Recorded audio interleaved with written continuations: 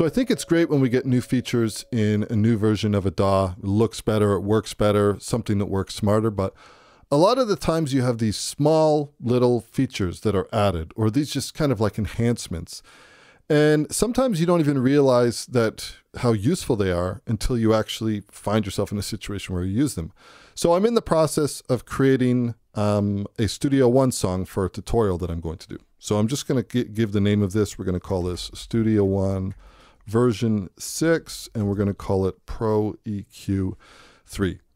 Now, in terms of my settings and resolution, these never really change, but I wanted to actually create a song where I'm going to import some stems. Now, I know the stems that I want to use for this particular piece of content that I'm creating. I just don't know what the BPM is.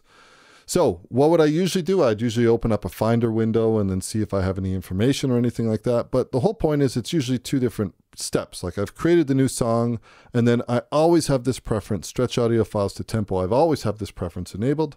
And then I would drag in those actual audio files, and then I'd set my BPM properly. But it's always like a two-step process. But this area over here, we can either drag files directly in, or we can click these three dots over here, and then I have this folder that I've created.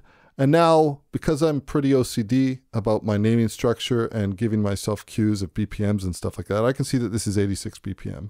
So we can go ahead here, and I'll just enter 86. We'll go back to the same screen, and I'm just going to select all of these audio files, and I'm going to click to add them. So basically what this is doing is it's naming it, it puts it in a very specific section. I want this to be in MH Music Sessions because I want to keep everything organized. And then when I click OK now, basically what's happening is that we are going to create a song, and it's going to bring in all of our audio files that we've created in one shot.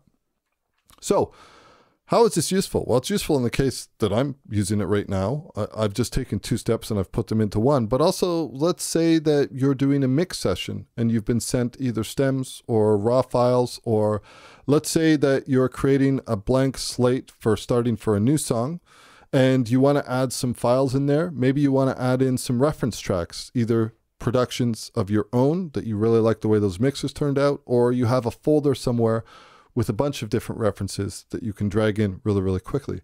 In this case, I think this is a really useful feature. It's so small, but I think it comes in handy. So I just wanted to do a really quick video on that. If you haven't seen that feature, or you didn't realize that you could do that, it's really awesome. There's also some other things in terms of creating some new songs. So for example, if we click either one of these over here, we can apply customization, and this would kind of be seen as our customization presets that we can have. So in this one, it's just a basic view. In this one over here, this would be audio editing. In this one over here, this would be complete. And this would be basically if we were to click the customize option.